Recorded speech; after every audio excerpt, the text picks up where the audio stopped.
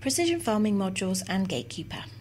In this demo, we're going to show you how you can make the most of yield maps and integrate incab devices.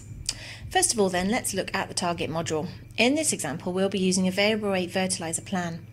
Having created your variable rate plan using the planning module in Gatekeeper, you can view your target map within the Field tab. If you're happy with this information, you can then proceed to the Devices tab, which will enable you to send this data to your chosen controller. Gatekeeper is compatible with a variety of controllers as shown in the list on the left-hand side of the screen. Select the device you'd like to use and export your data. Now is a good time to check that the details are selected correctly. You can do this using these three tabs. Some controllers will ask you to agree a disclaimer at this point. That is because they will overwrite the existing data on a memory stick or SD card with an export.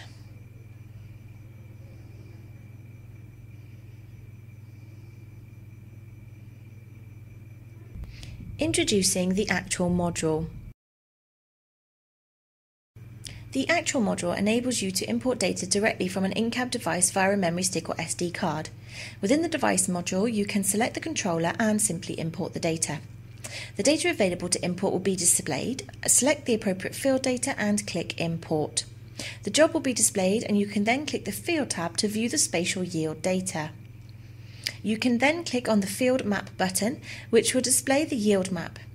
Changing the key will display the results in an appropriate format. In this case, the yield is best displayed in tonnage. A clear visual image of the yield can then be created by simply selecting the Actual Field Contours option. Using the key on the left-hand side, you can analyse this information.